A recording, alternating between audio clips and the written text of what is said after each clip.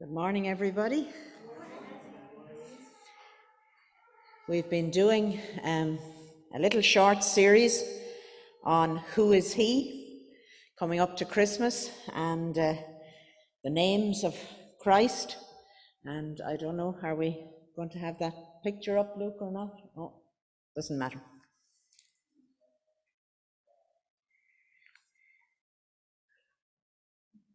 Maybe not.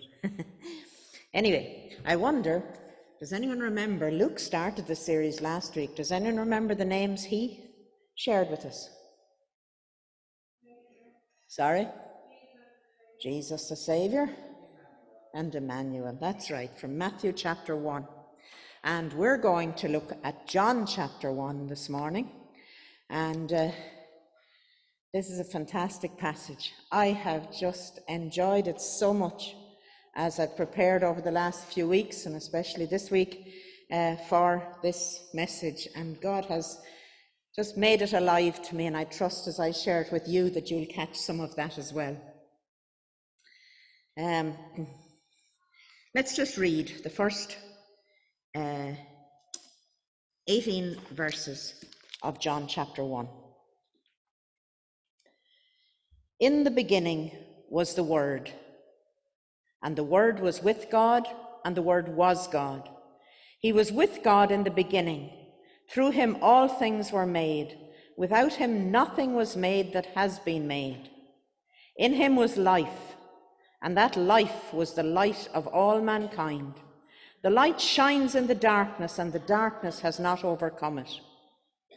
There was a man sent from God whose name was John. He came as a witness to testify concerning that light, so that through him all might believe. He himself was not the light. He came only as a witness to the light. The true light that gives light to everyone was coming into the world. He was in the world, and though the world was made through him, the world did not recognize him. He came to that which was his own, but his own did not receive him. Yet to all who did receive him, to those who believed in his name, he gave the right to become children of God. Children born not of natural descent, nor of human decision or a husband's will, but born of God. The Word became flesh and made his dwelling amongst us.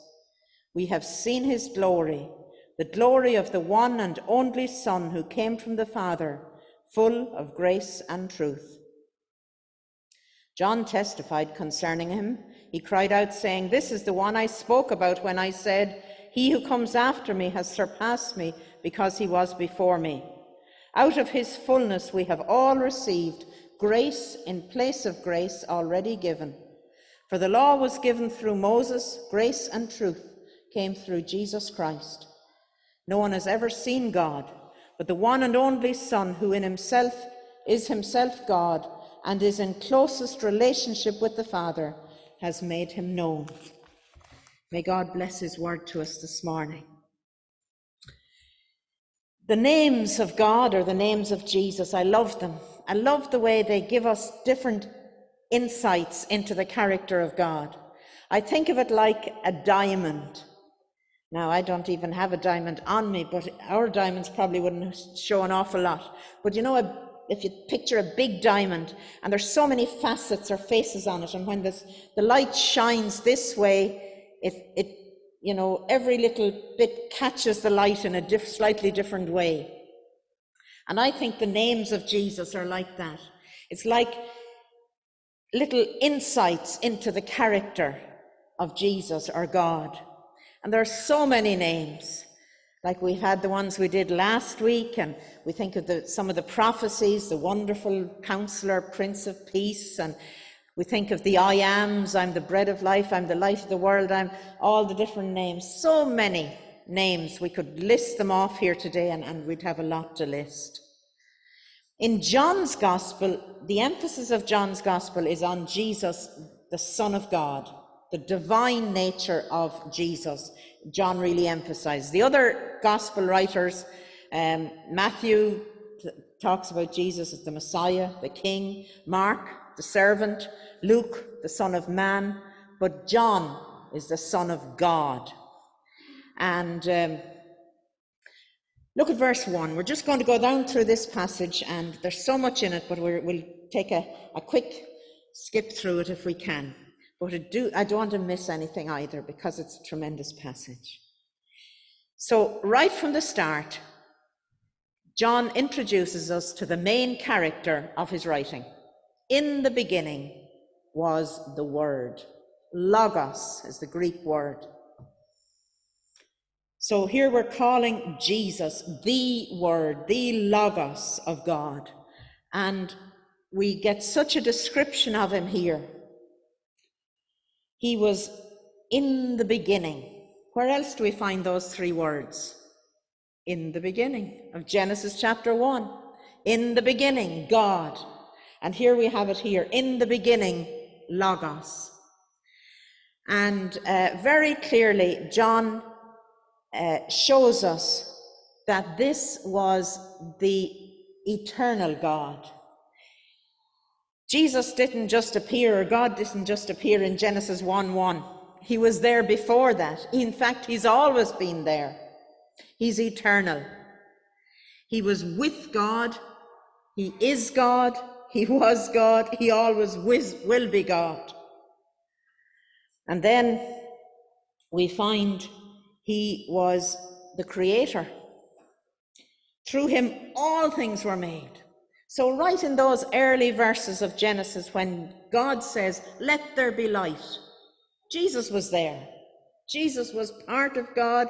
And it's so hard for us to understand that concept. There's God the Father, God the Son, and God the Holy Spirit. And that's a really difficult thing for us to understand. And our St. Patrick, didn't he take those three leaves?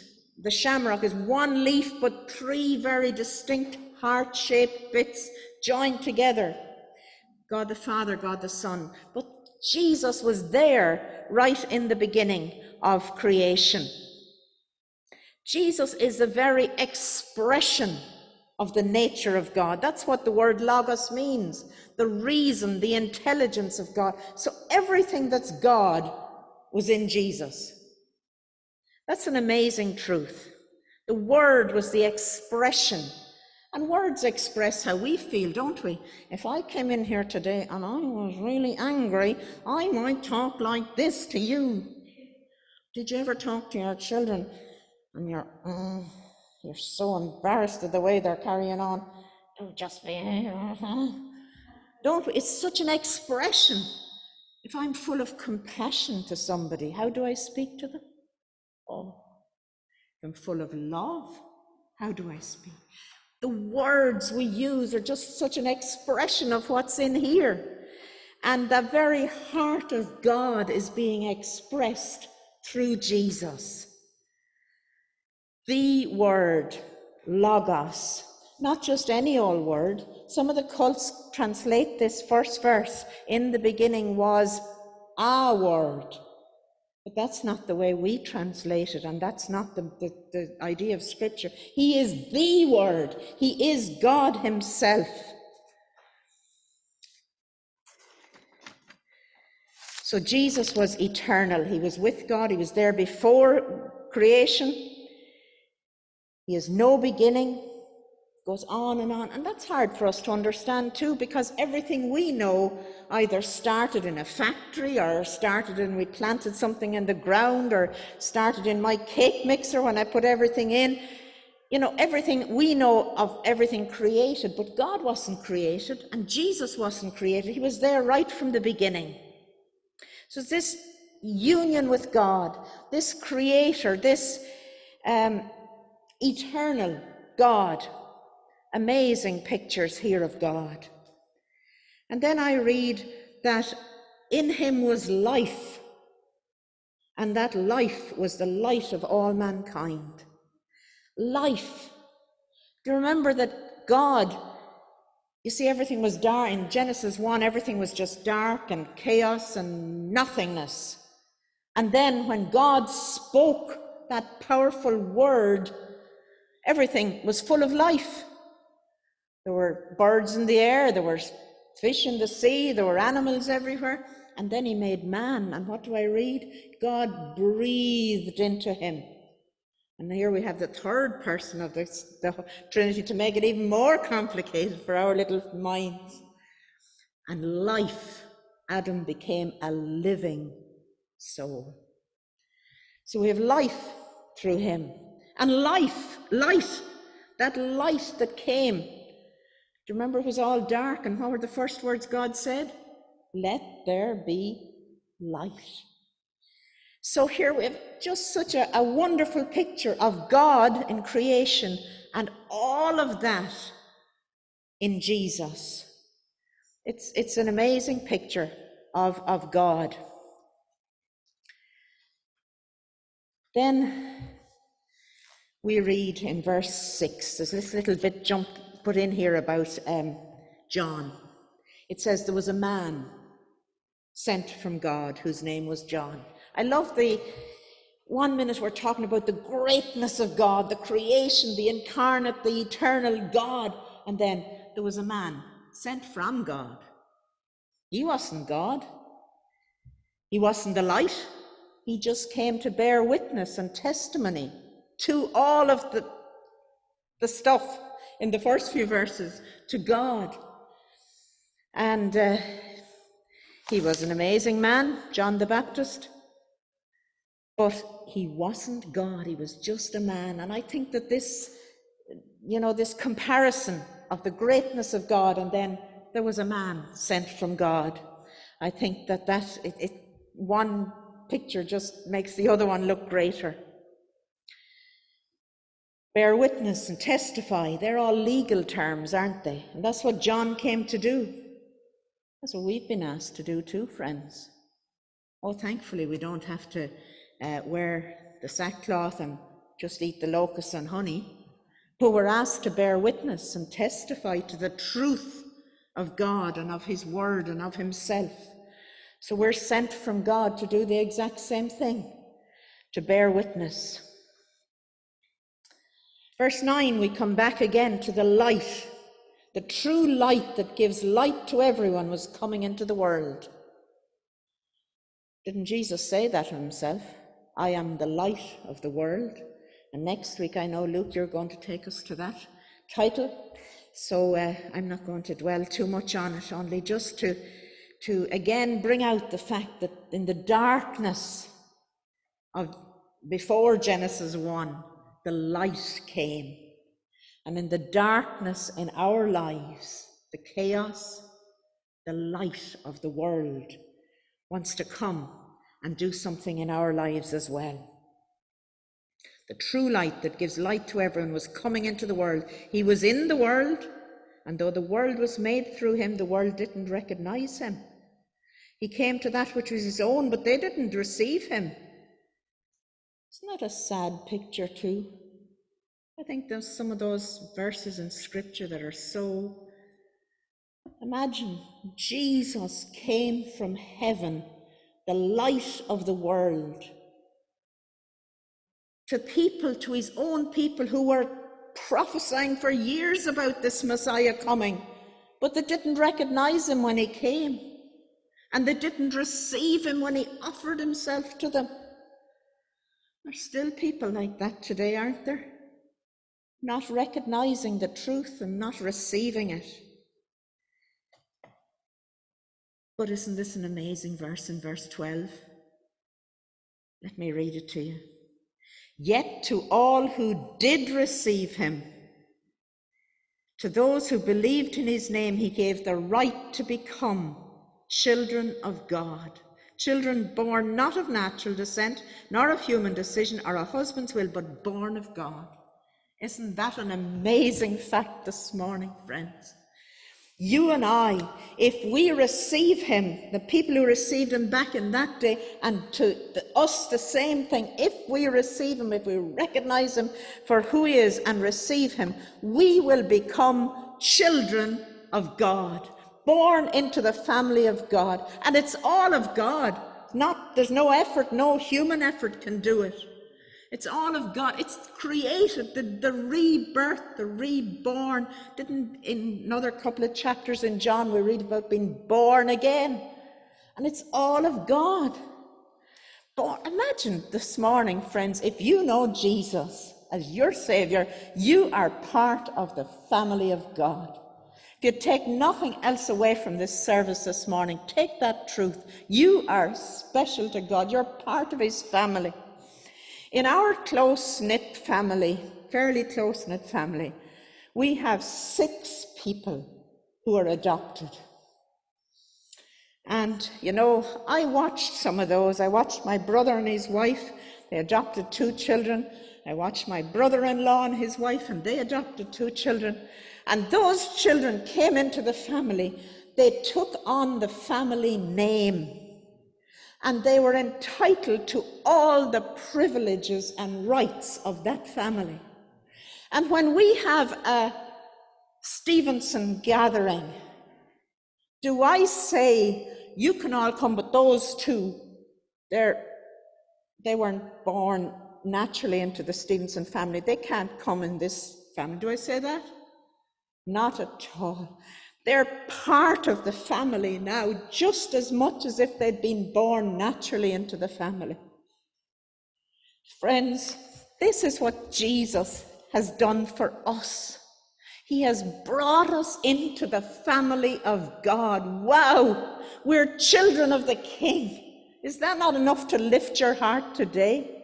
As many as received him, to them he gave the right to become children of God. And over when John is writing in his letters, he says this lovely verse, see what great love the Father has lavished on us, that we should be called the children of God, and that is what we are.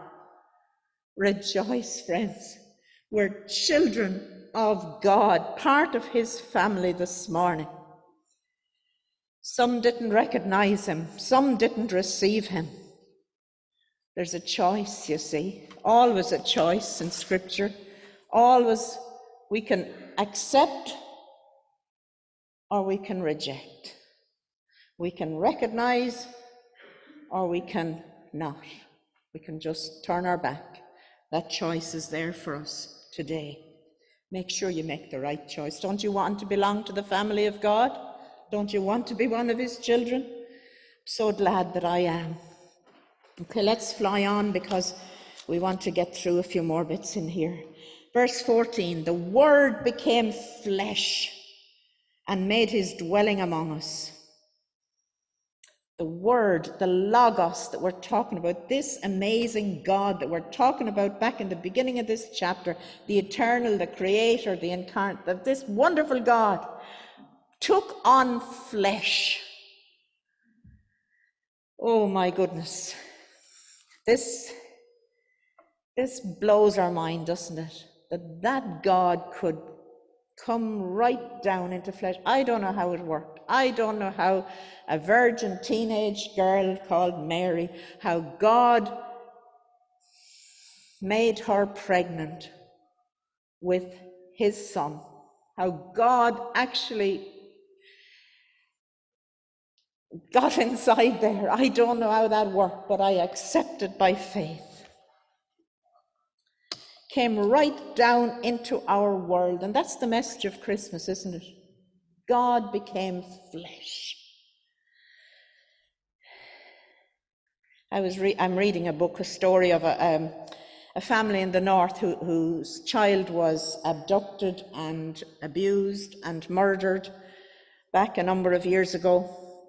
And it was coming up to the first Christmas after that happened, and the mum was driving home. Now, they'd gone through all the ritual, the presents wrapped and under the tree and everything, because they had other boys and they were determined to make Christmas as normal as they could for them. But all this and the music and the shops and everything, and she just said, how can I celebrate Christmas this year? And an audible voice, a word, a logos, said to her, why can't you celebrate Christmas? And I know full well when Christmas can be a lonely time because we think of other times when we did stuff and it's family and so on. But the meaning of Christmas, the wonderful thing that we can celebrate at Christmas, even if our hearts are broken emotionally for other reasons, is that God took on flesh and came right down into our world. Emmanuel, God with us. And he came to dwell. He made his dwelling. And some translations say, what did they say, Luke? What did you remind me? He came right into our neighborhood. Isn't that the way it says it in the Message Bible? He came right in. Sorry? Moved into the neighborhood. That's it. Took on flesh and moved in. Came right down. Tabernacled. It's a picture back to the tents in the Old Testament when there was the tabernacle tent of God was right in the middle of the people. And that's what God has done. He has come right down, became flesh, became human, experienced all the things that you and I experience. Pain, hunger, tiredness, disappointment, grief, joy, love, thirst, tiredness, all things and lots more. We were doing the letters in Revelation there back a few weeks ago, and one of the descriptions of God said he walked among the candlesticks, the lampstands.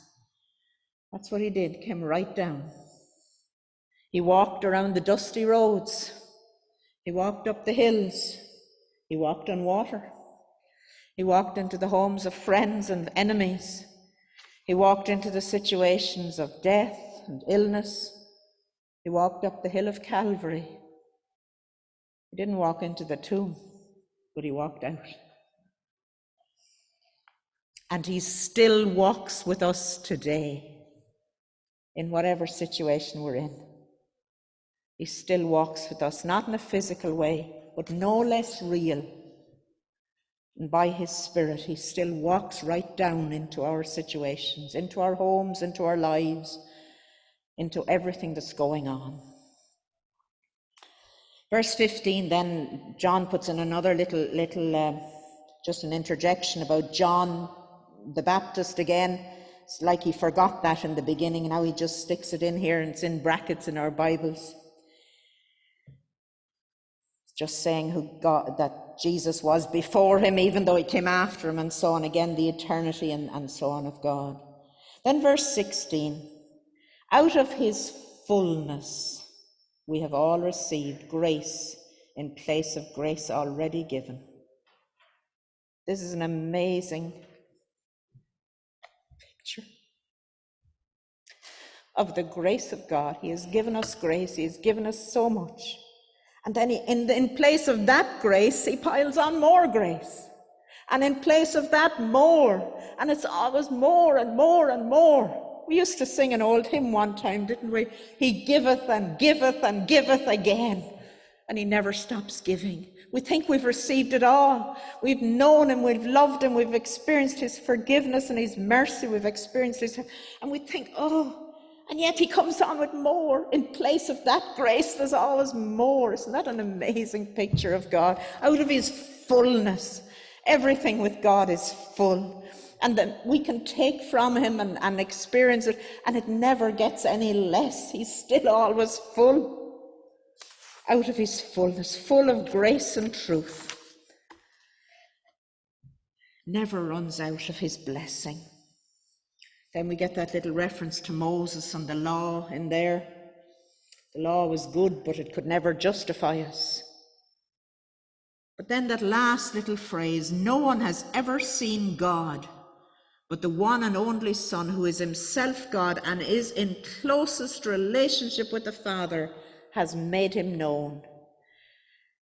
Jesus was in the very close, he's part of God, that they're one. So that very closest relationship, but he's come to make him known.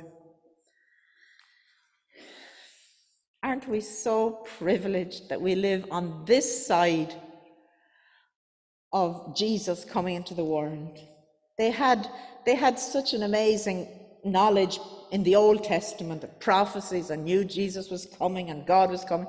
But we're here, we can see it, we can read it, we can experience it. We're so privileged today. No one has seen God. Now John here in an earlier verse said he'd seen his glory. He'd seen him heal people, he'd seen him on that Mount of Transfiguration, he'd seen the glory of Jesus. But he'd also seen his humanness. He'd seen everything. And God, through the Word, the Logos, has revealed himself to us. Logos, God's desire and ability to speak to the human, somebody has said it. It's that powerful Word of God, right from the start in creation, the Word, Logos, let there be light, and there was light. So often we read the Word of God came to Abraham, came to Isaiah, came to the Word, the Logos of God came right in. I often thought about the disciples. Why was it that when Jesus walked along, and John was one of them on the boat, do you remember? And Jesus said, "Come, follow me." I think it was that powerful Word of God spoke in, and they obeyed. Didn't he say to the little girl on her deathbed, "Arise"? And what did she do? Peter's mother-in-law. The Word, that powerful Word, came to Lazarus, "Come forth," and out he came. That Word is still there for us today. And I just pray as we close this message this morning, I would say, let's open our eyes to see who he is, this amazing God, eternal creator, powerful, amazing God. Open our ears to hear what that Word would say into our lives today, and open our hearts to respond to it. Let's pray together. Lord, we thank you for ever showing us in such a wonderful way what you are like. And through Jesus coming into this world, you've revealed to us the heart of God. And Lord, we just thank you for the Word of God today. And somebody said that words are made up of letters, and Jesus said, "I'm the Alpha and the Omega, I'm the beginning and the end of all the Word you need." He's everything. We thank you today, and I pray you'll give us a great big picture of yourself today.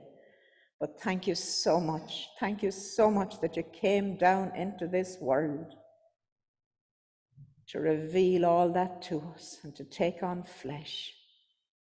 Thank you, Lord, and thank you. You're still with us today. We bless you in Jesus' name.